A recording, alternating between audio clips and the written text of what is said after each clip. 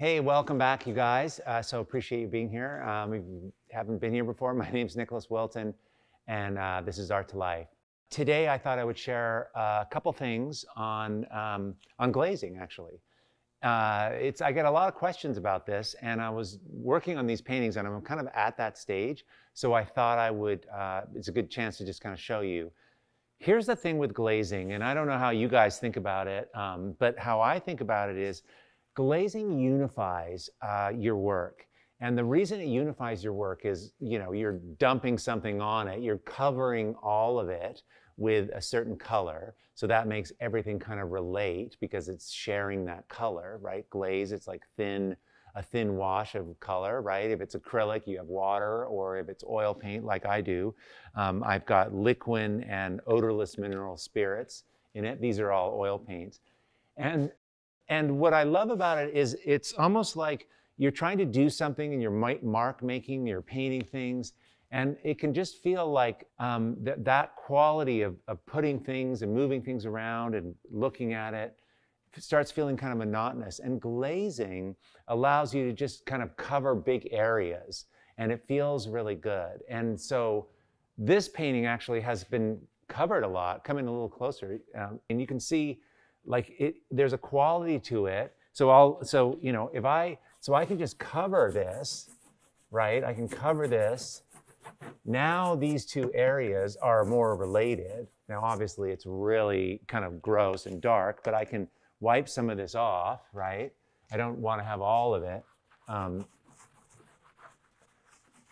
And I tend to use steel wool a lot, you guys. But you can see that there's this quality of it unifies. So it unifies and it kind of creates, like, this is related now to this area.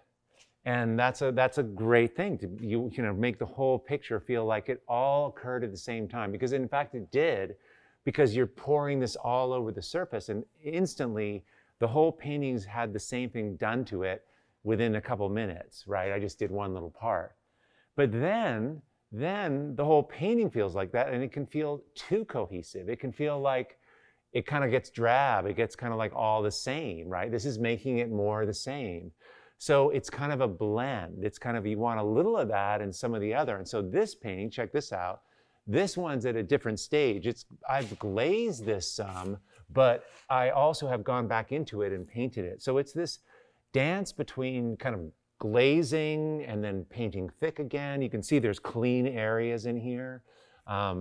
This is still a ways to go, but it's at a different stage than that one over there, right? So anyway, just that's a kind of a cool way to kind of unify your work. And if you're not taking advantage of, like glazes, they're so fun because it's the opposite of just painting thick all the time, so kind of a cool thing to explore that might be kind of interesting for some of you guys. So let me know in the comments, do you glaze? What works for you? Do you get that? How glazing creates that harmony, and do you use it in your work? It's kind of a powerful thing. It's so fast, you can do it so quickly, and I love it. It just changes the painting.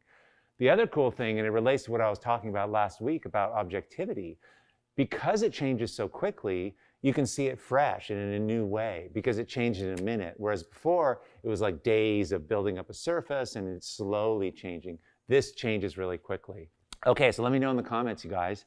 Been getting some really great feedback and on the podcast, and I really appreciate you guys sharing it with your friends and people that are on this journey with us. It really matters, and it's kind of cool because each week there's more people listening to the podcast, and it's just so gratifying. And it just really, I think it's a really great community builder, to share new things and get conversations going. But this week on the podcast, I'm talking about flow state a little bit. How to work not necessarily more, but better, more efficiently, and we think when we're starting out that it's about just working all the time, making art all the time. The more we do it, the better we're going to get, and work 10,000 hours, and there's that whole thing, that's the kind of the idea.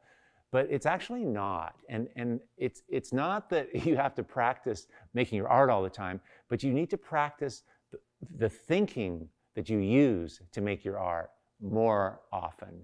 And that's really, really different, because you don't need to be standing here doing this to be thinking that way. It shows up in your life, and that's what I'll be diving into. So I hope you can come along and listen to that. You know, the podcasts come out on Wednesday, and you could subscribe. There's a link down below, and I'd love to have you join. So anyway, you guys, I hope you have a great day in the studio today, and I'm looking forward to reading your thoughts and comments on this topic of glazing. I feel like there's a bunch we could do on glazing, you know, and also I'm doing these things because I'm getting, you guys are saying, you know, hey, I would love to learn about glazing, you know, and if there's something that you're thinking of that you want to talk about, please share that, because, you know, if I don't know about it, I can find out about it, and it's something I can share with you guys. So again, thanks for being here, and I will see you real soon. Okay, thanks.